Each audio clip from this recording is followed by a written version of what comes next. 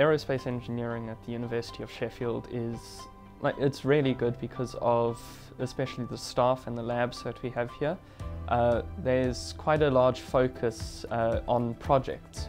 So every year there are certain projects you need to do as part of the course. Like for my first year in the first semester we had a glider build project, and then that transitioned into the second semester where we had to use the same sort of ideas to build flyers that could circle around a pole.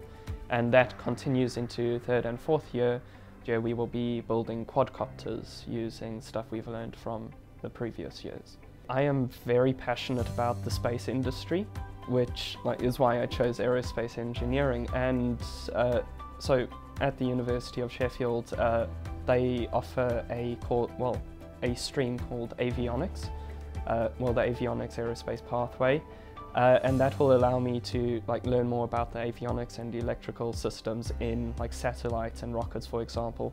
And progressing from that, I'd like to work in some sort of space industry working on satellites and space probes.